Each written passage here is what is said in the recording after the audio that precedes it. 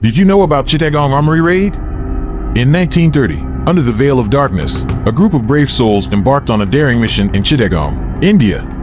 Led by the charismatic Surya Sen, they were determined to free their land from British oppression. Their plan? To seize the Chittagong Armory and spark a revolution.